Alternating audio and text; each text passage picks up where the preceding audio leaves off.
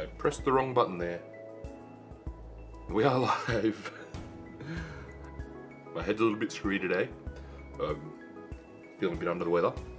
But yes, we are live with the Orgoth box. I got permission to open it on stream. So we can actually have a look at it. So far we're 2 from 2 on no broken parts in any of the boxes. So hopefully we'll go 3 from 3. If not, we'll probably try and fix some stuff right now. The guy who owns this box, he hasn't had a lot of experience with model stuff yet.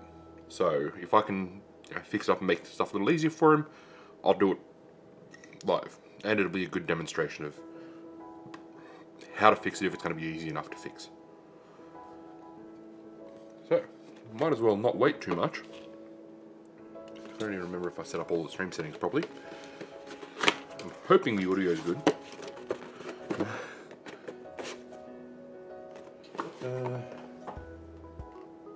The audio looks like it's good on my end. We're not getting any audio sources from the wrong side. So, as per usual, there is the warning in the bottom of the box. Blah blah blah blah blah. Contains resin. As I've mentioned before, we have separate containers for the magnets. All the magnet containers, from what I can tell, are exactly the same. They didn't worry about the fact that some boxes will have only big jacks. They just put the same magnets in there, so you can end up with some spares. In my case, for the Signar box, which I've put together and haven't primed yet, I will get onto that over the next few days. I will prime it and probably try and start recording a painting video for it. Whether I actually get the painting video edited and finished, that'll be a entirely different question. So we've only got 3 bags for this one. There's no separate bag for weapons. We have the Huruksk, the 1,000 Wraths. Yes, I butchered that. No, I don't particularly care. The Tyrant, which I believe is the heavy, and the Jackal, which is the light.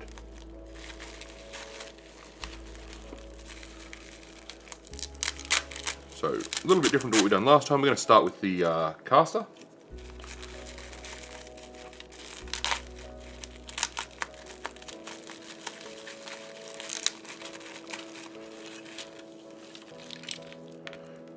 Ooh, he's a big boy. This is what I get. I haven't paid much attention to the Orgoth. I've been given some information, but I haven't really cared too much.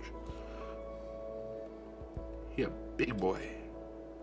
I'm guessing the sword goes in the other hand, and this is supposed to join on here somewhere. How is that supposed to join on? There maybe? I don't know. I do see, where is it? So just a little gate there, a little, sorry, support. So just quickly and gently knock that off. Or is that meant to be a backpack for him? That makes a lot more sense. That's a backpack. Why didn't I think of that? All warcasters have some sort of backpack. I told you my head's screwy today. So backpack on there, head on top. And again, it's a really nice model. Detail's really good. I really like the design of the armor. It's just enough that, you know, the armor's detailed without going completely overboard and killing any passion anyone's going to have for actually trying to paint it. Just in there's a little spot that hasn't been cleaned properly. A couple little support spots there that I can knock off. A little bit of filing, it'll be fine. Another one there. Some little bits on the back, it'll be fine. The I'm guessing that's fur. That's really nicely detailed. It'll take a wash really well. which is going to be good because that's what we're going to have to. That's a method I'm going to be trying to get him to do when he paints them, because I'm going to teach him to paint them as we go through. Sword, much like the Signar swords, it's a really badass looking sword. Completely ineffective in most combat, but badass. It's probably as sharp as the model when you think about it. It's going to basically be a club. It's not cutting anything, it's just going to beat the skull in. I will actually put him straight back in the bag, that way he doesn't end up getting any parts lost or damaged. Last thing I want when I'm handling someone else's stuff is to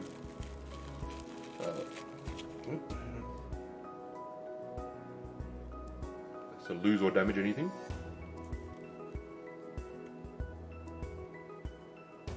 Just wait a second. Sorry, something's messing up on me.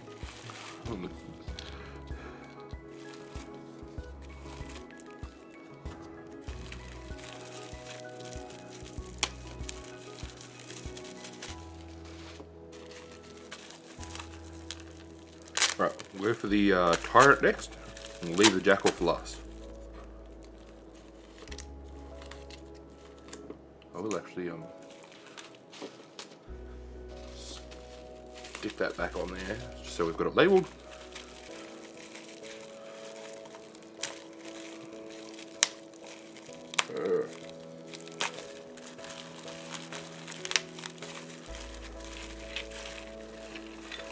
So because this is going to be someone's, well, it's only going to be the second time they've ever built models really, so I'm going to try and leave as much for them to do as I can, that way I can teach them as we go.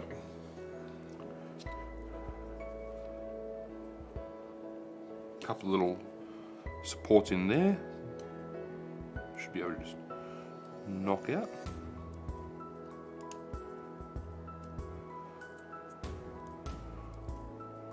Good definition on the magnet marks, magnet insert marks. One issue I do have with privateer press, and it's a pet peeve, the barrels are never quite deep enough. And I don't drill my barrels normally, but when you've got a big cannon like this, well, a relatively big cannon like this, I want to drill it. I'm not going to drill this because it's not mine. If the guy who owns it decides to drill it, that's up to him. Right.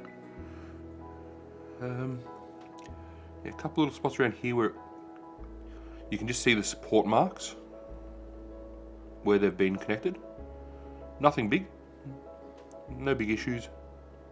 I'm not seeing, like in here was a really bad spot on the K-Door stuff for still being shiny and needing to be cleaned. Nothing like that here. A couple little spots that probably still give it a clean with some soapy water, maybe some isopropyl alcohol. Legs. Yeah, before I worry about legs, because that's the legs. Where's the crutch?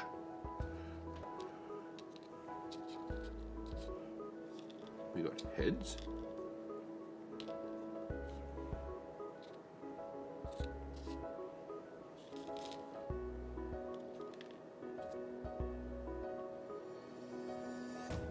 I'm guessing that's the crutch actually.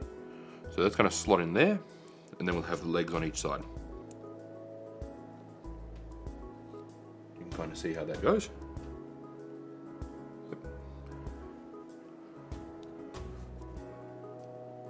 They've got a funky leg design. Someone mentioned in one of the chats today, it kind of looks like War Machine starting to come out of the Steam Age. Like, the technology seems to have advanced pretty far for what it was.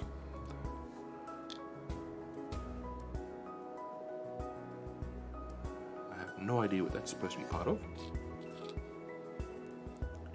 Maybe part of the chains and stuff? I don't know, we're going to have a look at, when we build stuff, we're going to look at instructions. There are instructions up on the Privateer Press website. Oh, maybe that's supposed to go in there. And that's supposed to go on the end. That kind of makes sense. And there is some little support stuff, and that's actually going to break off with a fingernail. Again, that's just something you get with any 3D printed resin. This thing goes first. And it's going to be a tight fit.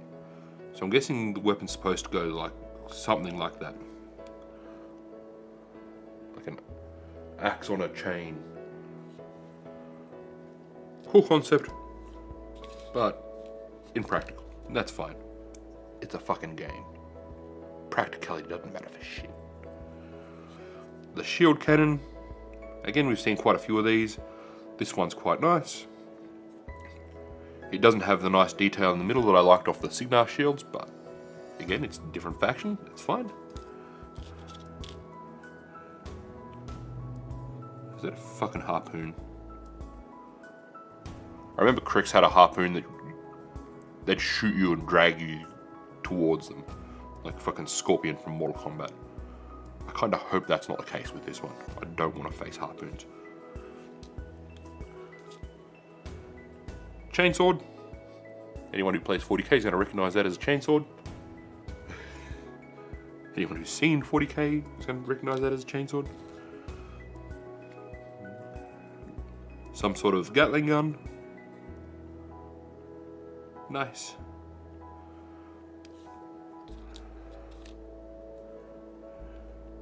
I'm not even going to try and hazard a guess of what the hell this is supposed to be. It looks like some sort of a gun. It has some detailing that it looks like a gun. Could easily be a set of crab claws.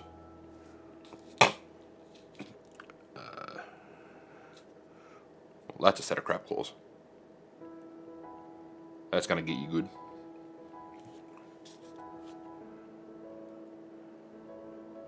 I've said most of this before, but the quality is really good. There is a couple of little details where, yes, you know, there's supports and stuff like that. It's fine. As long as you know what you're getting, you're going to be fine. Whoop. The fact that the heads go on top of these jacks is quite nice. The heads are quite large, so it's going to be easier to tell each one apart. Well, those two are going to be the closest to each other, as far as looks go. But that big mohawk is going to give away which one's which.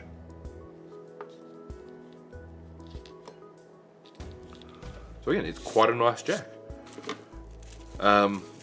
If I can get some painting videos done for this stuff, I will. Like I said, I'm not going to be the one painting this. I'm going to teach someone to paint it.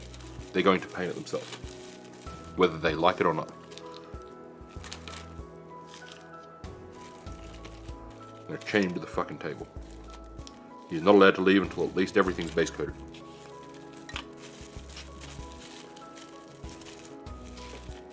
I'll put the sticker back on there. And then last up we have the jackal.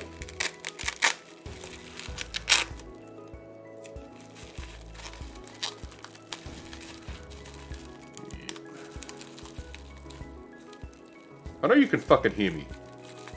That's the fucking point. Demonic Knight's the one that owns these.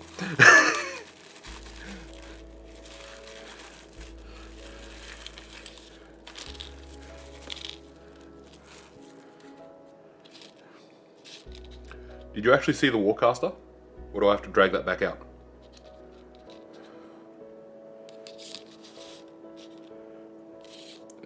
Try and sort out parts here. We have legs. We're going to need a crotch piece, which is going to probably look something like that.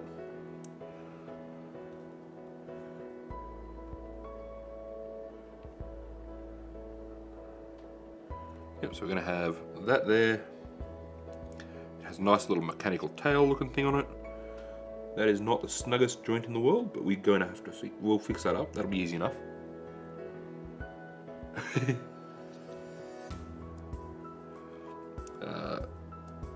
Leg. So that'll give you start of an idea of how it's going to go. Head is a little bit more forward on this one, which is going to be a nice way to differentiate it from the other jack. This one has big ass shoulder pads. Nice. And they actually friction fit pretty well. I don't know if I put them on the right side, but they look the same.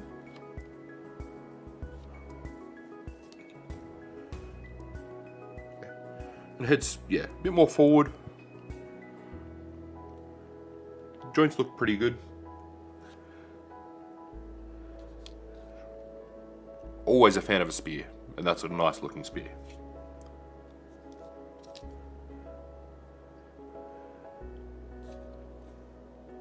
I have no idea what the hell this is supposed to go with. Either of these. And just in here you can see there's some stuff that's a little bit glossy. And it could be that the resin's already cured and it's just a bit shiny there. But we'll wash it up with some isopropyl alcohol and it'll be fine.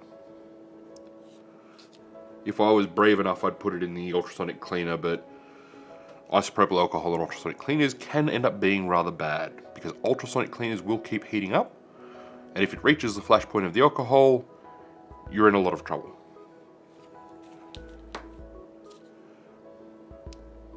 Shield really matches the other shield. I've already put that one away. Yeah. Gives a nice design. You've got add some separate colors in here to break it up. It'll look good.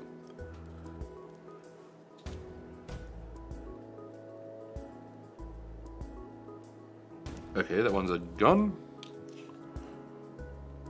Twin barreled heavy gun of some sort.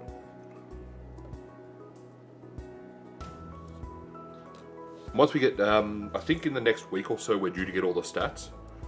So after everything's assembled, we might actually be able to go through and talk about all of the weapon options for each thing as well.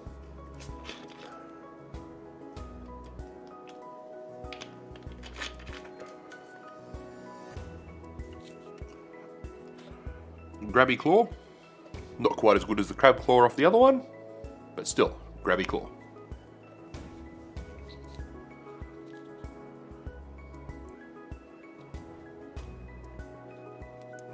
I can't tell if that's broken or not. I'm guessing, yeah, that's our one broken part, I think. We'll have a proper look at how that's supposed to go.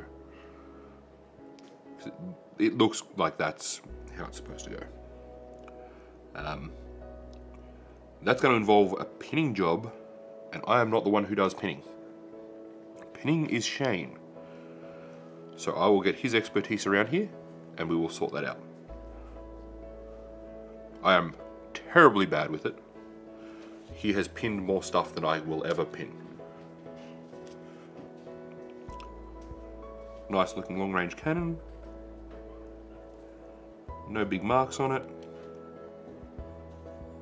Blade doesn't look big enough to really get stabby.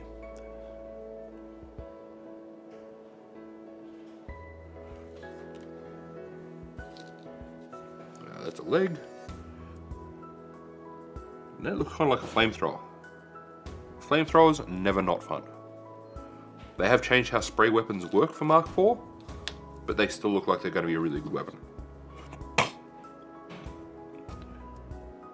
I'm guessing that head goes kind of that way. Maybe that way? Yeah, that way. So these heads don't have quite as pronounced a difference as the other ones. Those two are going to be, these two are going to be really annoying to tell apart from a distance.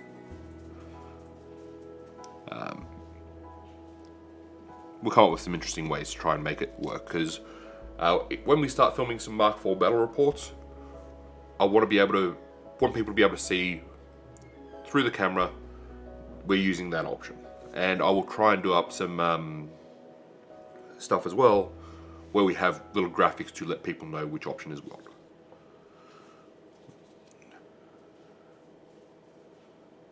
Kind of really like that helmet. that's a nice head option. So yeah, just a quick one today. Well, I'm feeling a bit under the weather, just so we can get it out there.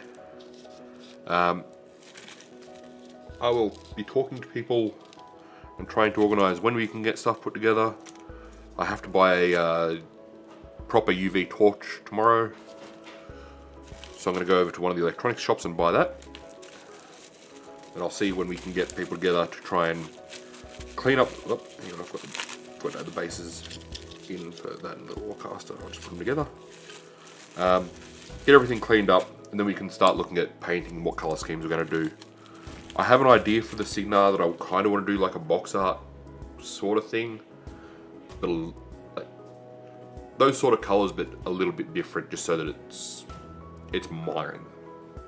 But yeah, other than that, that's all I think for today. I can't think of anything else. I can't think of much at all. Have a good one, guys.